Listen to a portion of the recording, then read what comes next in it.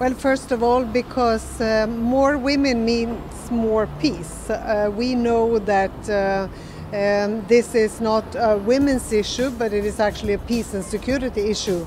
If women are involved in negotiating peace, if they are around the table where peace is being discussed and peace agreements are being signed, we know that it will last longer. So this is important to foreign policy. We identified 3 parameters to use to pursue and implement a feminist foreign policy. First, to look at whether women and girls enjoy the same rights, legal and human rights, as men and boys.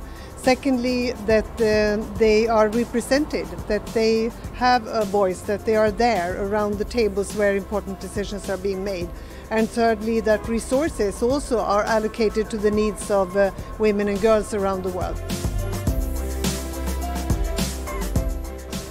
Some of the best results, I would say, is to make sure that, for example, in the resolutions and the statements by the UN Security Council, this is now integrated. It's a given thing to mention also how women play a role. Women, peace and security is firmly put on the agenda of the Security Council.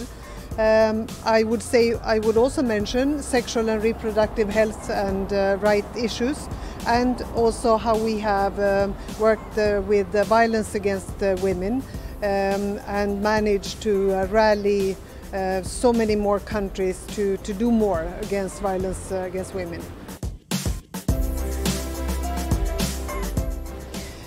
Well, I think economic opportunities is also very, very important, and we also started a project called Wikigap, where we made sure that also women are editors on Wikipedia, and I think this is something that we need to continue to make sure that women and what women do is made visible and that they can participate fully.